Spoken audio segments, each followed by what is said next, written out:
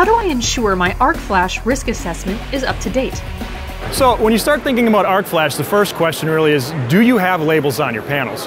Go out and look at your facility. If you see a label on there that says warning, danger, arc flash, that doesn't meet code compliance. You don't have everything you need. What you need to see is a label that has incident energy, arc flash voltage, arc flash approach boundaries, and all this specific information so that if someone walks up to a panel, they know exactly what they have to do to be safe while they're working on something. So step one to make sure you're in compliance is just, do we have the labels?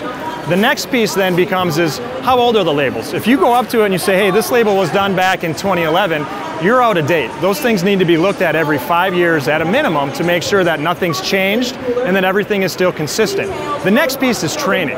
It's great to have the labels on there, but if you don't know what that label means, you're not going to be in compliance. So you have to make sure your people have been trained, understand the information, and they need that refresher training at least every 3 years to make sure that they're safe.